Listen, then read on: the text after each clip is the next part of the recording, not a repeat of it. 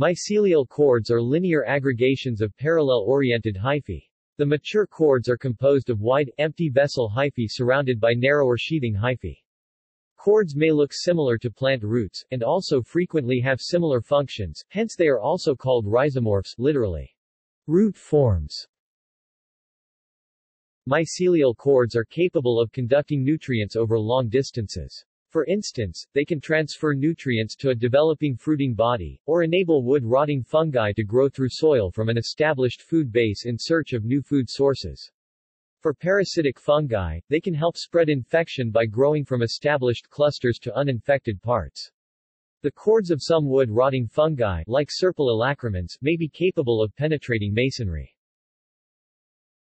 The mechanism of the cord formation is not yet precisely understood. Mathematical models suggest that some fields or gradients of signaling chemicals, parallel to the cord axis, may be involved.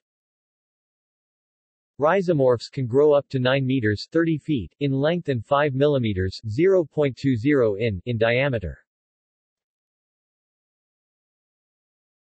References